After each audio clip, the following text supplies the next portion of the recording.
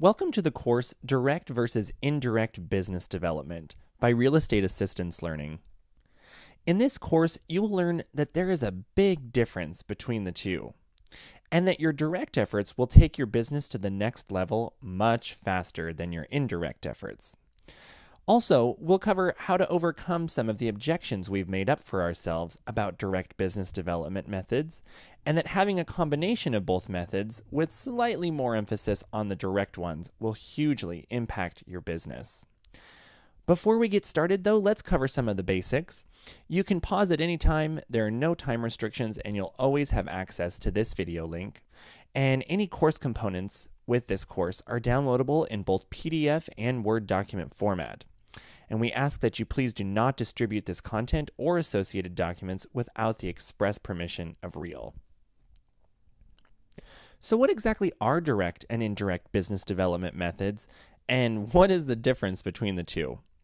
So direct business development is talking to people about your business and you, because you are your business. Period. That's it. Indirect business development methods are things that we use to promote ourselves in sort of an indirect, do the talking for us way. Examples would be our websites and our online profiles. Also, all of those postcards we send out, the brochures, the printed materials, the letters, whatever it is, that can all be summed up as indirect business development. And what's the difference between the two? Well, direct methods build your business and indirect ones don't. And if they do, it takes quite a while. So let's talk about them though, because they are really important. They definitely have their place, and when indirect business development methods are used effectively, they help promote you, your business, your brand, your success, and your overall message. And indirect methods utilize the power of name or brand recognition, as well as the principles behind reticular observation. Don't forget that when you bought the current car that you're driving, what did you start seeing everywhere on the road? Reticular observation it's real. And indirect methods, they really capture the power of that. So they do have their place. They also really make you look good, and more than that, they make you feel good. However, indirect methods are typically never cheap. There's really no way of measuring their effectiveness, and they're completely subjective, and we'll cover that in just a moment. But you might spend so much money on, let's say you're farming a specific neighborhood, and you've got these postcards going out, a newsletter, maybe even you send an events postcard or whatever it is that is going on, and you're farming this area. All those postcards to be printed cost money, and the postage costs money, and let's not neglect the time and the energy that you put in designing them, thinking about them. And what we really mean by subjective is that they might arrive to someone's home and just be thrown away because it wasn't attractive to the consumer.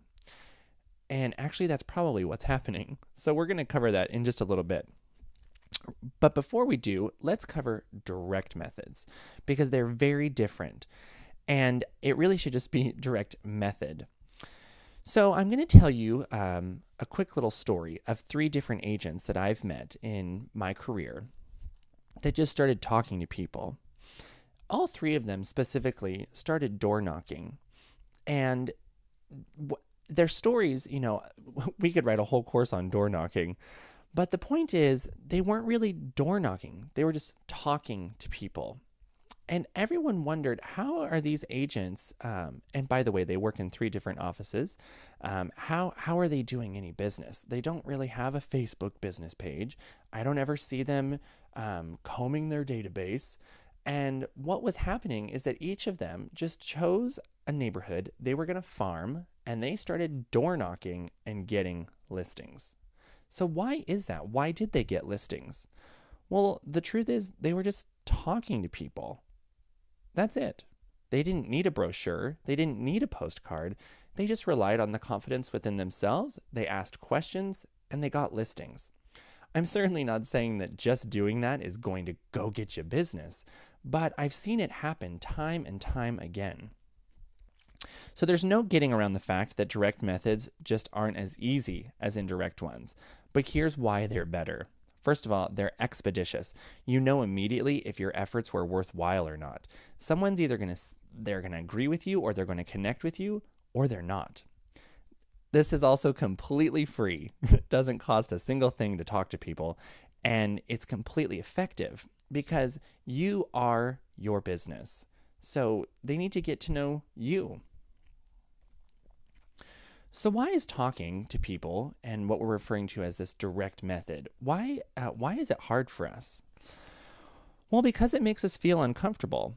If we were in a huge room of people and I asked everyone to raise their hand and say, how many of you really like talking about yourself?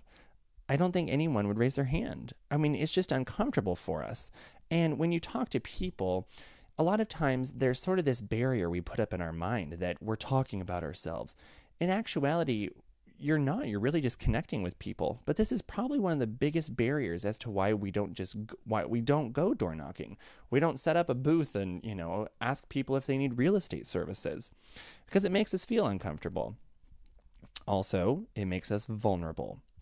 So we could be rejected, we could be made fun of, we could be yelled at.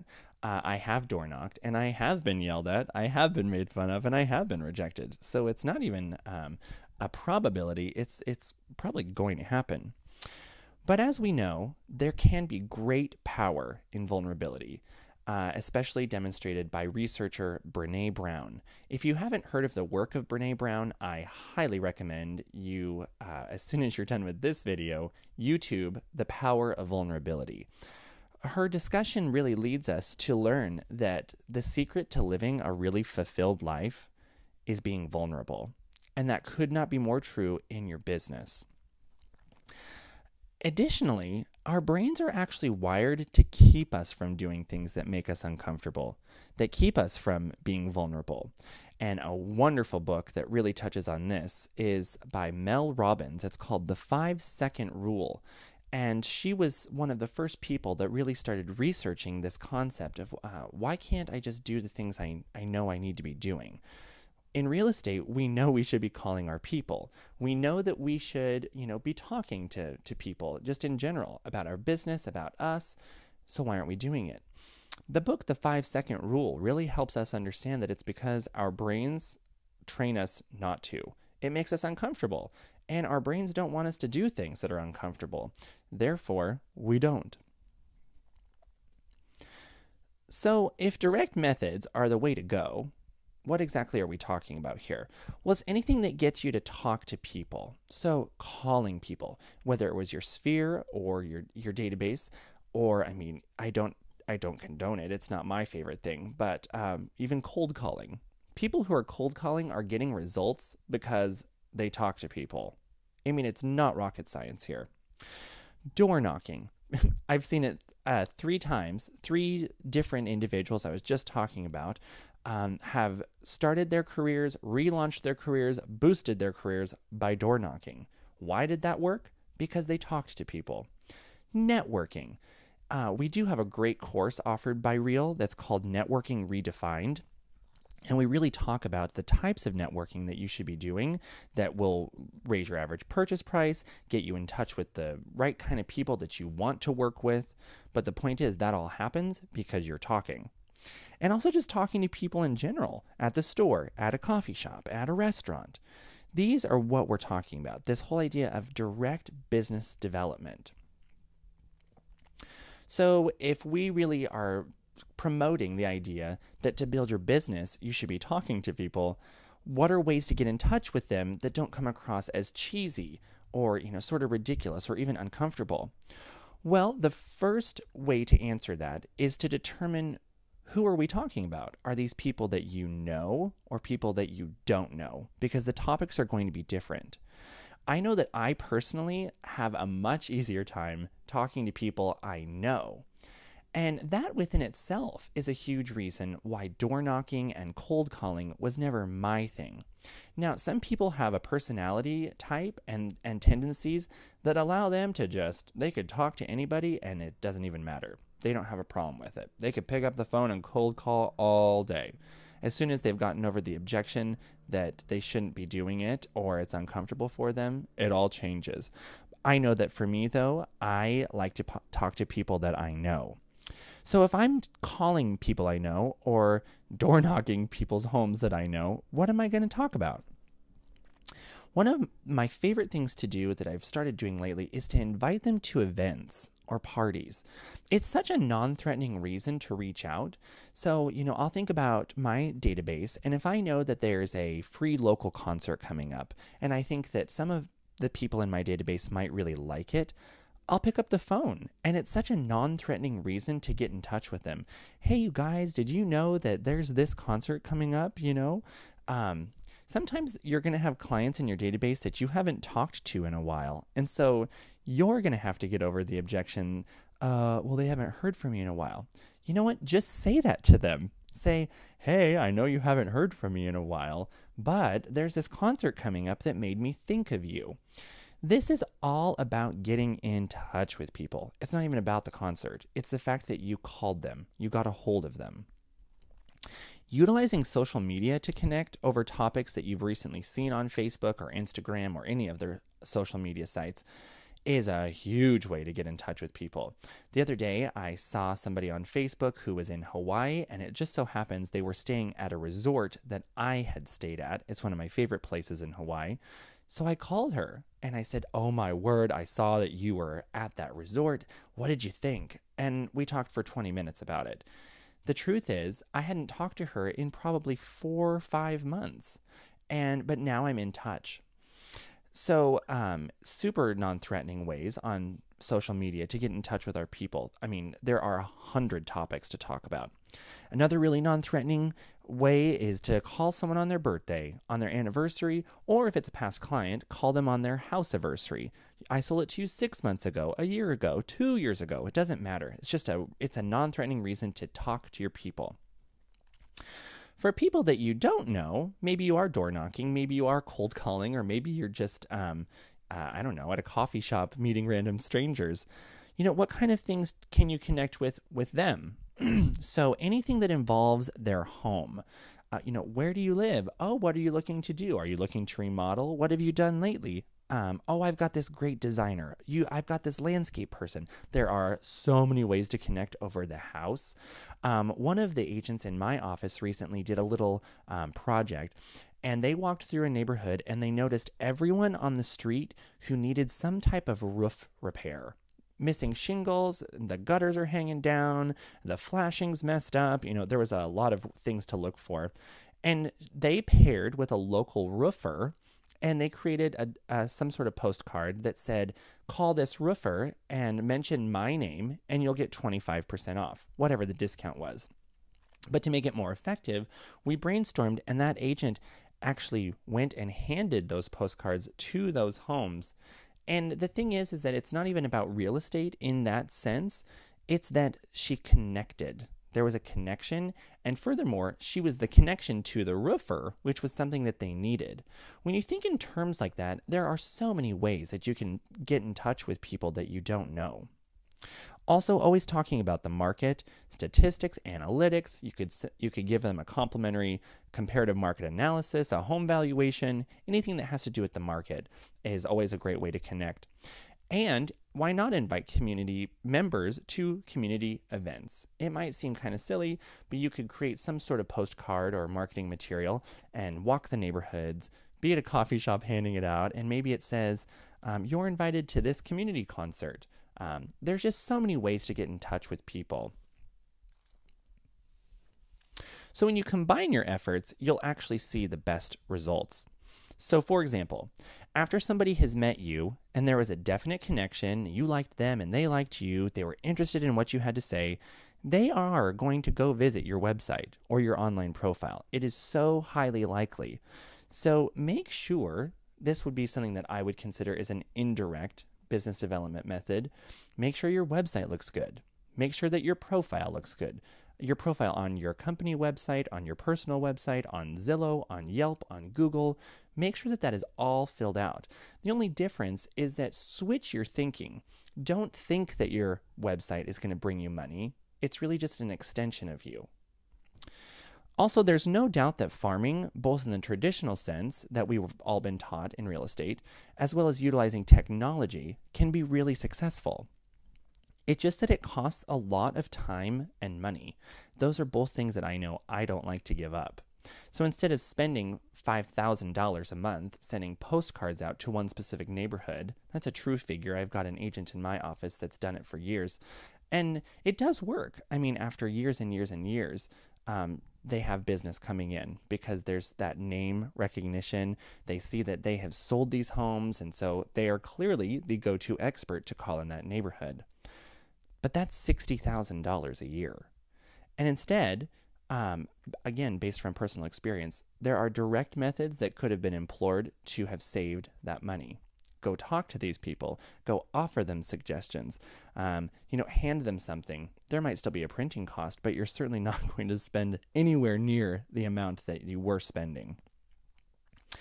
And make sure you're getting the biggest bang for your buck no matter what you're doing. So don't forget, if you really do want to utilize a lot of these indirect methods, the postcards, the flyers, the unsolicited comparative market analyses, whatever it is, ask yourself what works on you. The thing is that we are the consumer, so it's all right to ask what grabs your attention. Keeping that in mind is going to really help your indirect business development methods go as far as they can. Having a postcard that is attractive and has real pertinent information on it is way better than just a picture of a house, in my opinion. I want to tell you a real story that happened to me a few years ago at sort of the beginning of my career. I was walking, actually I wasn't even, my intent was not to be door knocking or to be building my business in any way, really. I was just at a coffee shop, and there was this woman, and she was walking her dog out on a walk, and it was obvious because of the neighborhood that we were in that she probably lived right there. There were a lot of high-rise condos. And so I asked, we connected over something. And so I said, "Oh, do you live in the area?" And she said, "Oh, yes, my husband and I, we just bought this condo a couple of months ago."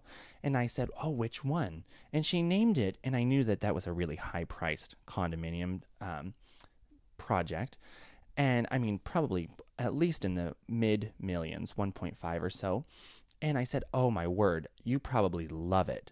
And she just kind of stared at me, and she said, "You know what? We don't. We actually hate it." And I was just perplexed. And I said, "You hate it? I mean, isn't it the one that has the beautiful view?" And she said, "Oh, yeah, but look at this guy." And she pointed to her dog, and she said, we never even considered that we would have to take him down 20 floors every time he needs to use the restroom." And it was just so bizarre to me to think that they hadn't considered this, but you don't know what you don't know. Somehow this had never been discussed, and I don't know, their agent hadn't pointed it out to them. Long story short, I listed that woman's condo because they couldn't stand it. They thought the condo lifestyle was going to be for them, and I'm the only one that asked, "Do you like it?" And when she said no, I said, "Well, we should probably get you something else." It just talking to people will lead to the fastest, most effective results you will see. So here are some frequently asked questions that we get when it comes to direct versus indirect business development. I'm actually going to answer the second one first. Where did this topic even come from? Isn't it pretty basic? As real estate agents, we all know that you need to talk to people, that talking to people is not only what we're good at, because it's why we got into the industry, we thought we'd be good at it, but that it does produce results. So why do we forget? The biggest reason that this course even came to be was that I just constantly was having agents asking me, "Should I do this? Should I pay for this? Should I try this postcard? I want this newsletter." And I just thought, y'all, this is not what's going to build your business. It's a part of it. Have a newsletter. Be in touch with your people. Have branding that looks good and feels good to you. But you cannot rely on it to build your business. So really advocating and reminding everybody of the simple fact that you have to talk to people to build your business is where and why this course even came about. What about paid subscriptions? I've offered them. I've talked about them. What about paid subscriptions to services like Zillow or other lead capture offerings? You can spend thousands, tens of thousands of dollars on Zillow a month to have leads directed to you. I'm never going to say how one should run their business. And if it's successful for you, I really have, where my opinion just doesn't matter. However, I know that about myself, I don't like to spend time or money that I don't need to. So if there's a way to not spend tens of thousands of dollars a month to have free leads, I'd rather do that because that money is going to go back in my pocket. So what do I think about them? What do we think about them? I think that they have their place and everyone works a little differently. I just know that personally, I would never subscribe to something like that, knowing that I could simply talk to people and achieve the same results. So how often should you be reaching out in direct ways? There is a system. I think that whatever's comfortable for you, and to who and when, well, cultivate your database. Your database is like your liquid gold. The more that you're in touch with them, offering pertinent information and reminding them of how much you enjoyed working with them and that they're a vital part of your business, they will refer you all day long. And when it does come time for them to sell, they're going to pick up the phone and call you. So, I think that you should be in touch with your sphere at least every couple of months. And especially for clients that you've really connected with, even, once a month is fine. Business development in the direct manner should be done every single day. If you're not growing your business, you're not going to have a paycheck in 6 months. Are there any indirect methods that are better than others? Perhaps. I love newsletters. It's an extension of you. A lot of companies offer, their generic newsletter. That's great. If you're sending out anything just to sort of be touching your clients, that's great. It's better than nothing. But when you can make it personalized and of you, it's an extension of what you think and what you see, that is key. And people love that and they'll share it and they'll say, who wrote this? And being really as specific as you can. If you're targeting one community, let's say we're talking about geographical farming and indirect methods in that regard, being as specific to that neighborhood and offering tips and sort of the inside scoop on what's happening is going to make you stand out like the true professional of that neighborhood faster than anything. Definitely much faster than saying, these are the homes that sold. That's great, but what else? So newsletters are probably one of the best ones in my opinion, but also everyone uses and utilizes social media. There's no question about it. So paying for some of those indirect methods there to let the ads and the posts do the talking for you, I think can be really beneficial. I know that I've personally done those efforts and I saw great results. So coming up with a really catchy ad or a post and then boosting it on Facebook, it is indirect because you're not directly talking to people, but it does advocate your message. And as long as that message is catchy and it's good, and again, you're the consumer, so if it was good to you, I think that you will yield results there faster than if you just send out 500 just sold postcards. Don't forget, you're always welcome to let us know what questions you have by writing to us at contact@bearealagent.com. And some other helpful products that are very much in conjunction with this course are the Power of Client Appreciation Parties, the Power of Client Appreciation Gifts, and Be a Real Standout Agent, where we really delve into what you can do to stand out and rise above the rest.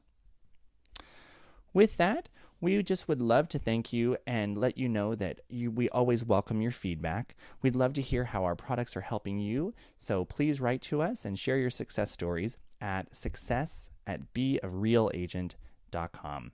Thanks.